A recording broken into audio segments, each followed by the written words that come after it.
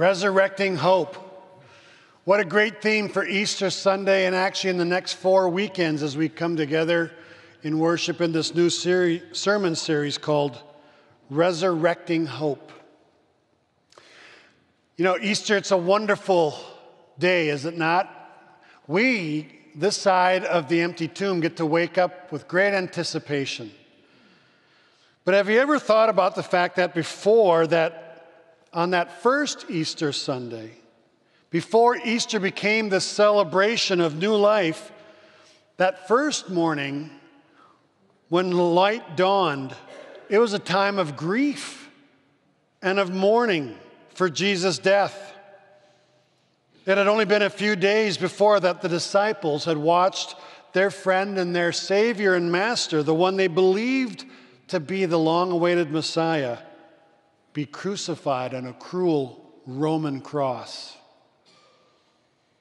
They had placed all of their hopes and dreams in the coming kingdom that Jesus said he was going to bring into the world.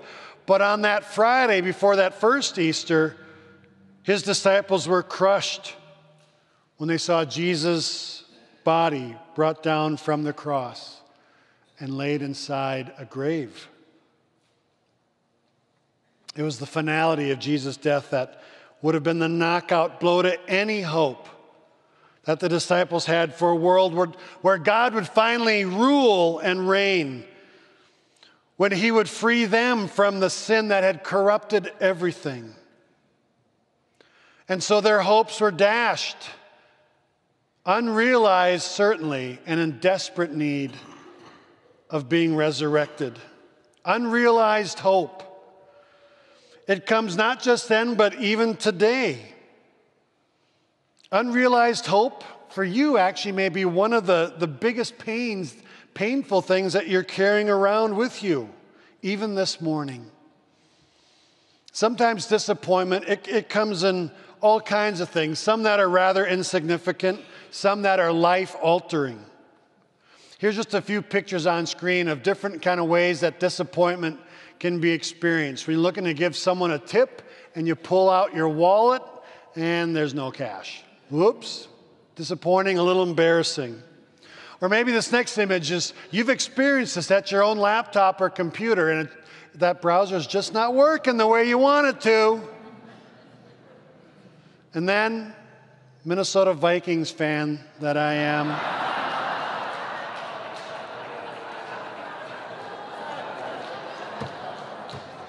we're known for the games we've lost, not the ones we've won, including the last throw short of the first down. But you know, these are really very insignificant. Who among us can ever forget the hopes dashed on September 11th, 2001? Lives crushed, hopes ruined. And most of us have stood by the side of a grave of someone that was very dear to us. And we know what it's like to see a loved one placed in a tomb, in a grave, and how that can crush our hopes and dreams. Every one of these pictures comes with all kinds of different emotions. And if you've ever found yourself, especially in these significant times of hopes being dashed, perhaps you can relate very well to the followers of Jesus, what they felt on that first Easter morning. After 3 days of deep sorrow, they were in desperate need of resurrected hope. And if we're honest this morning, some of us came here today in need of renewed hope as well. You can come in with a face that doesn't show it, but just below the surface, you're in desperate need. Things feel hopeless. Life's not been easy. Some of us have faced great challenges already this year. Perhaps you've had a devastating loss of some kind. Maybe your closest relationships have suffered recently. Some have had to come to terms with a diagnosis that makes your future uncertain. These things and more, they can be so heavy, Such a burden that it can make us question sometimes, even if, does God still care? Is he still even at work in my life, in the world? But all four Gospels in the New Testament tell us that right in the middle of the disciples' darkest hour comes the inbreaking light of hope of Jesus Christ. And here's my first point, that hope appears when we least expect it, but need it most. Early in the morning on that third day after Jesus' death, a woman named Mary Magdalene made her way to Jesus' tomb. Other places in Scripture tell us that she had come to anoint his body for burial. When she arrives, she finds not only the stone rolled away, the tomb is open, but it's empty. Adding insult to injury, the body is missing. And Mary concludes that someone must have come and taken away her beloved Jesus. She's devastated. So I want to pick up the account here from John chapter 20, reading from verse 11, and then we'll come back into this a little bit more in the message. Now Mary stood outside the tomb crying. As she wept, she bent over to look into the tomb and saw two angels in white seated where Jesus' body had been, one at the head, the other at the foot. They asked her, "Woman, why are you crying?" "They've taken my Lord away," she said, "and I don't know where they have put him." At this, she turned around and saw Jesus standing there, but she did not realize that it was Jesus. The word of the Lord. Let's pray. Father in heaven, you've sent the greatest gift we could ever receive, your Son. Sometimes we don't see him. Holy Spirit, open up our hearts and our eyes to see the resurrected, risen Christ. And that in you, Lord Jesus, our hope would be renewed and resurrected this day. I ask in your precious name. Amen. Dear friends, on this Easter morning, grace to you and peace from God our Father and our Lord and Savior Jesus Christ. Amen. This morning I want to frame the sermon message around three images, or three pictures, if you will. One is a negative picture, the second is a positive picture, and the third is the big picture. So the first snapshot, a negative picture. Scanning the congregation here, I know many of you, do you remember times in photography when a camera had actual film in it, right? You remember that? Before digital photography? And you'd take a picture and it'd be a while before you knew if it was going to be a good shot or not, because you had to have that film developed, and that film was actually a negative of the image, where light appears dark and dark appears light. And that's kind of what comes to my mind when I think, what was Mary? How was she seeing her world? It's like a negative image. As Mary looks into the tomb where Jesus had been laid, all she can see is what's missing. She fails to see what is there. Even that which is light is dark for her. She's so focused on the fact that Jesus' body is gone that she misses the two angels seated where he'd been laid. She saw them, but she didn't recognize them as angels. She just thought they were men. Through her tears, she tells the angels that she's heartbroken, because not only is Jesus dead, but now his body's disappeared. And this can happen to you when you lose hope. Can you relate with Mary, seeing the world in the negative? When your dreams are shattered, your future becomes unclear, it can become all too easy to fixate on what has not happened, or what you don't have, or what others didn't do, or what is missing. And after Mary speaks to the angels, she turns to leave and comes face to face with the resurrected Jesus. But as our text said in verse 14, she did not realize that it was Jesus. Again, light is dark. Resurrection hope was standing right in front of her. And yet she was unable to see it because her world had gone dark. After all, Mary had not come to the tomb expecting to see Jesus alive. She came expecting to find his lifeless body. And as we're reading just a little bit, though, all it takes is for Jesus to say one word. One word, and the fog of despair is lifted for Mary. Jesus says her name, Mary. And when Jesus speaks her name, Mary's world is completely changed. When Mary encounters the risen Christ Jesus, her negative picture of her world all of a sudden is turned resplendent technicolor, full of wonder and beauty and promise. Her world is now remade, new, full of hope. And what it takes for Mary to recognize the presence of Jesus is for her to hear Jesus speak her name. And dear friend, might that be you this day? For some of you, you woke up this morning, your world was dark, full of fear or worry. Perhaps a disappointment lingers. You wake up and like, oh yeah, that did happen. Ouch. Or your heart is crushed by a tragic loss. If so, may I encourage you to look up.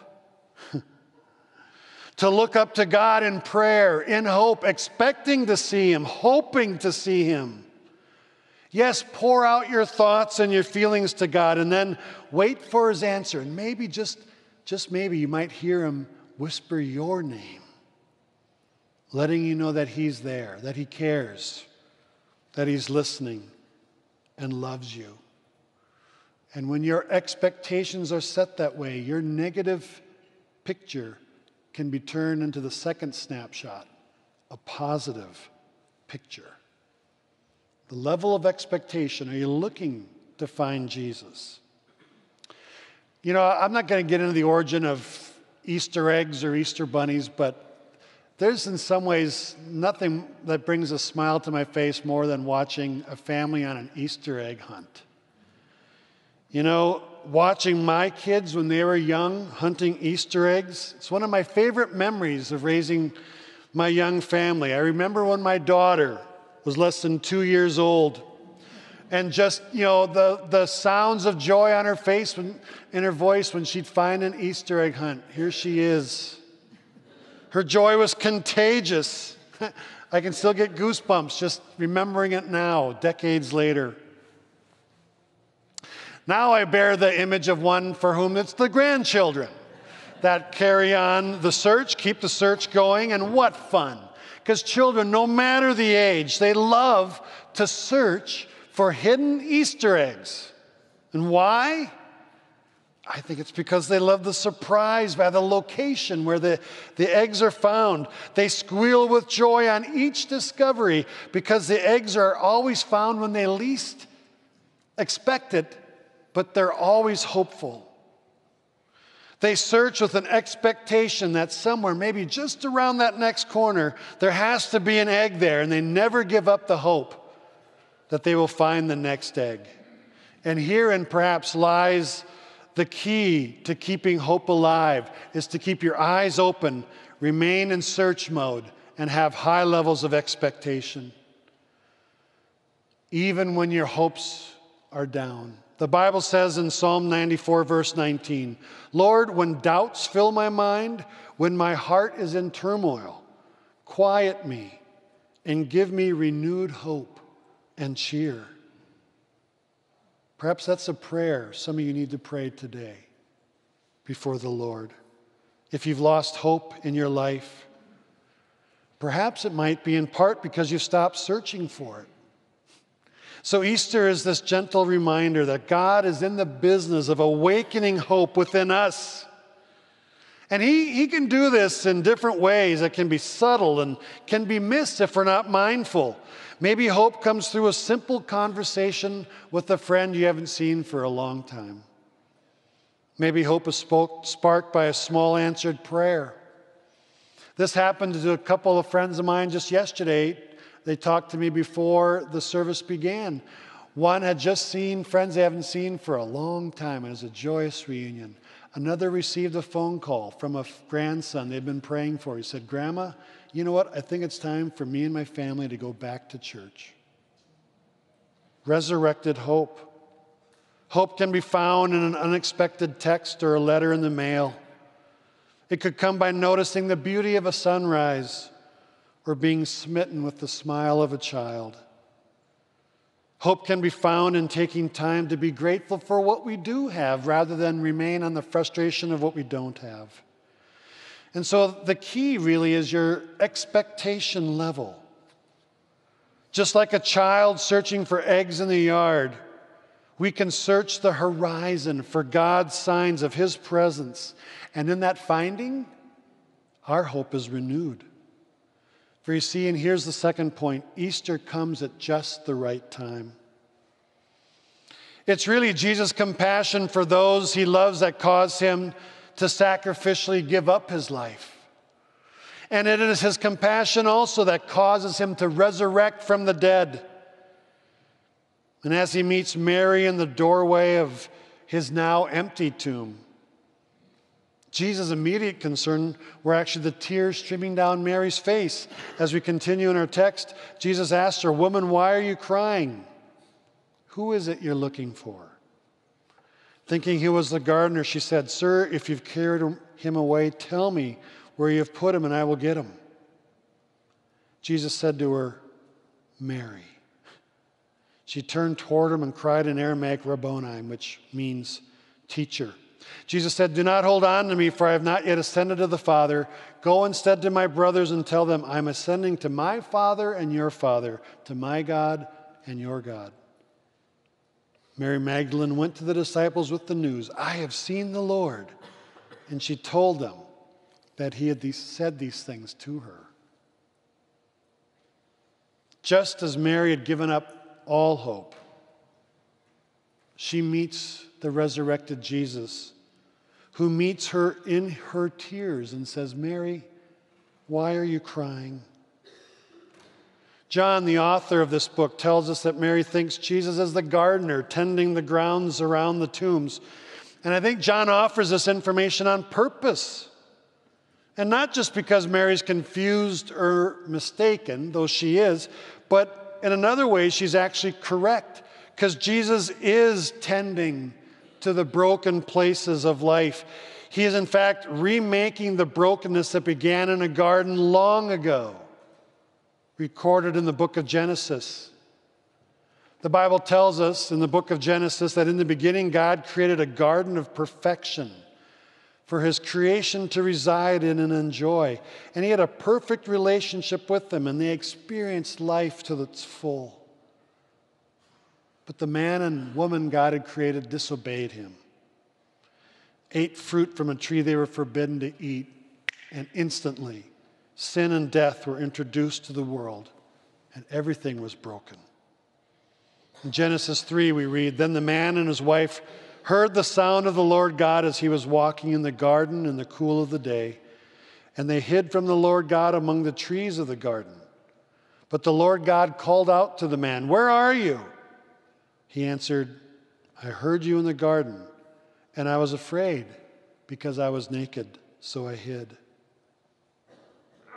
Isn't that something? God came searching for His creation in the garden He'd made for them, but they knew they were naked, so they hid. And my friends, I think the story of Easter is about God who re-enters a garden to search for those He loves and to offer life to them once again. And as soon as Jesus says Mary's name, she recognizes Him, calls Him teacher, and in the middle of her darkest moment, Easter came just in time. This is the positive picture that all of us now get to live in, that Jesus Christ is risen. Let me say it and you respond. Christ is risen. He is risen indeed. He is. And in this resurrection, it changes our negative picture to a positive and then leads us to the third snapshot, which is the big picture. Easter reminds us that there's a bigger piece to all of this. You know, with the season of Easter comes this long-awaited birth of spring, right? You know what I mean? I mean, in some places around the country, typically up north, I know many of you're following it on your apps or on the phone with the family or on TV. Winters can be harsh and bitter, can't they? And sure, it can be fun to have that first snow. It's beautiful on the tree branches, and maybe you like to, square off and, snow blow that driveway once. Have a snowball fight or build a snowman. And I'm kind of actually okay with winter and cold, kind of, through Christmas and up till right about January 2nd, and then I'm kind of done. I'm ready for it to be all gone, but that's not the deal, is it? And after weeks and months of cold weather, winter grows old. Trees without leaves, ground covered in ice and snow, wind that can freeze the skin off your face. It can cause people to count down the days until things begin to warm up and everything comes back to life. And I know some of you are counting those days down right now. And yet even so, on that day when winter turns to spring, when it comes, it seems a bit unexpected. Because we grow so accustomed to a world without life that we are shocked when we finally see the first signs of life bud out on the trees or a piece of grass begin to turn green. But spring always comes to bring life to a barren land. From death comes life. It's Martin Luther who once said, "Our Lord has written the promise of resurrection, not in the books alone, but in every leaf in springtime." And so the seasons of life remind us that God does indeed bring life from death. He can bring life to our most hopeless of places. And it may seem that God is not always active or that he's last minute, but you know what? He's never late. He's always on time, on his time. And for Mary, you can feel her story shift as she recognizes that Jesus is alive. Her hope is resurrected. Her negative picture becomes positive. But then it moves to the larger picture. The dream of restoration and healing in her life is once again possible. And I wonder what would happen today if you were able to see Jesus all around active in your life, maybe especially in the places you think he's been missing.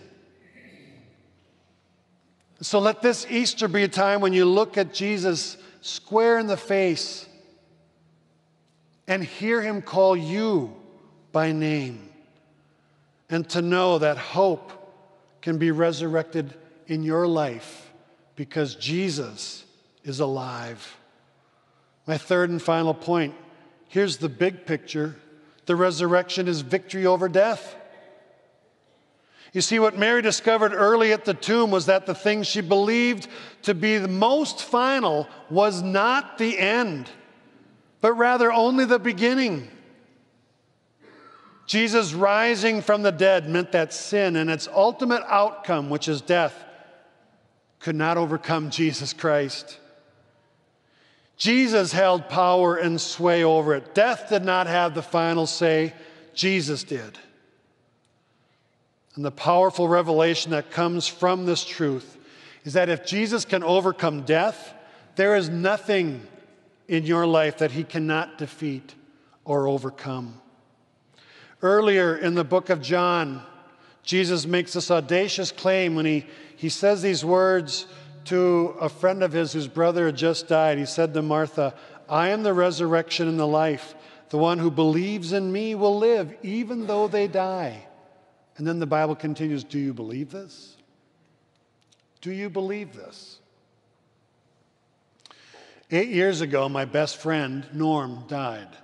And I was asked to go out. He was up in New England and asked to go out to preside over his funeral. I'd known he and his family, and they were dear friends.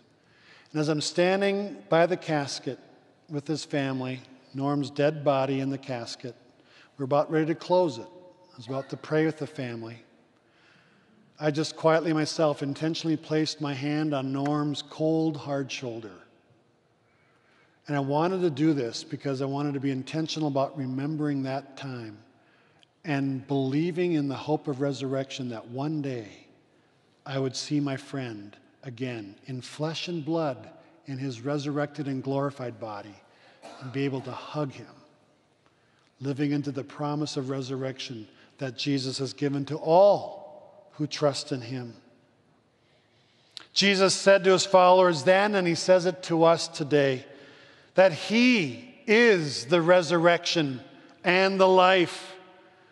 He is the hope of life eternal and the key to true life now. And this is not just our intellectual exercise, it's our belief. It's a deep trust that we have in Christ Jesus that ensures that the worst things that may happen to us in life will not be the last things that happen to us. We have a hope that is resurrecting all around us for a full life in Jesus now and everlasting to come. And so on this Easter morning, I invite you, believe in the resurrected Christ. See him. Listen for his voice. I want you to receive the new birth and renewed hope found in Jesus alone and allow him to create new life in you and in the world around you. Let's pray. Jesus, I thank you for the hope that all of us can find in Easter. The account of your resurrected life renews our spirits, and you invite us to believe in you with all that we are.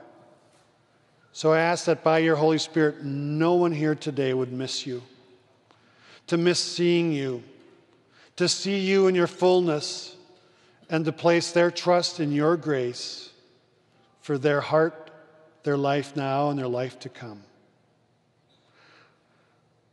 Lord God, we give you all the dead places within ourselves, all of the hopeless thoughts in our minds and hearts, all of our feeble prayers. We look with anticipation and hope and gratitude for your work in each of our lives. May we see you, the resurrected Christ, this day and for the rest of our lives, each one.